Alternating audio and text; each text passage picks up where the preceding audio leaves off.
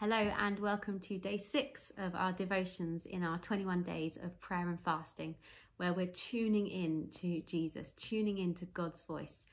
So I hope you've enjoyed the week so far, where we've been digging a bit deeper into how we can hear God's voice. And Tobias and Ian have already shared various ways we can hear God's voice. And I'd like to add another one to the list today on how can I hear God's voice. And we can hear God's voice intuitively or in our hearts, kind of an impression on our hearts or our spirit, an instinct, if you were a gut feeling, a nudge from the Holy Spirit.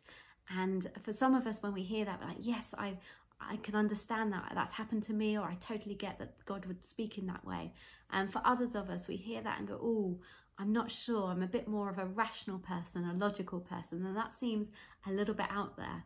But let me just share with you in Mark 2, verse 8, it says that immediately Jesus knew in his spirit this was what they were thinking in their hearts.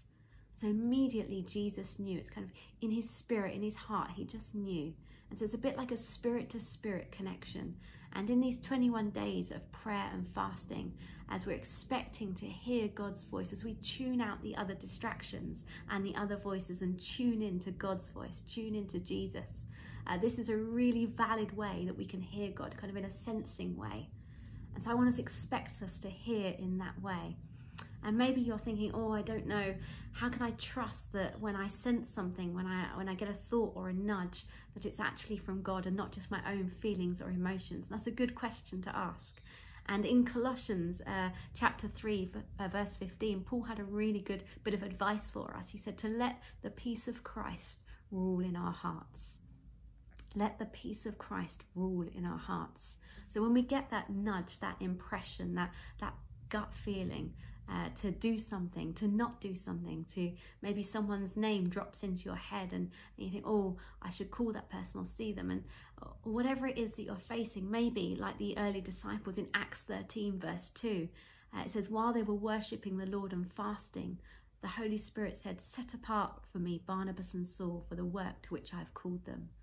So maybe it's a sense of calling to actually do something greater, or a decision you have to make at work, in your home, I don't know, for your future.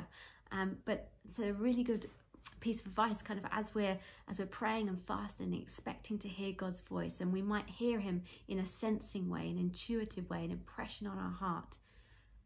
Let the peace of Christ rule in our hearts.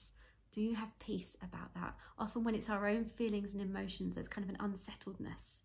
But when it's from God, there's a sense of peace. And remember, Holy Spirit lives in you.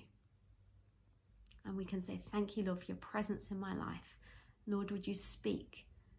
And then when we hear from him, that we would kind of see if we can rule that peace, see if that peace is there, like make a judgment. Do I have peace about that? And then you'll know it's from God. And so I pray that you would, over these 21 days, be expectant to hear from God in this way. If you've never before, just be aware and alert for the promptings of the Holy Spirit, that spirit to spirit impression on heart voice of God. And I expect him to do great things in you and through you, in us and through us over these 21 days. Have a great day, and we'll see you soon.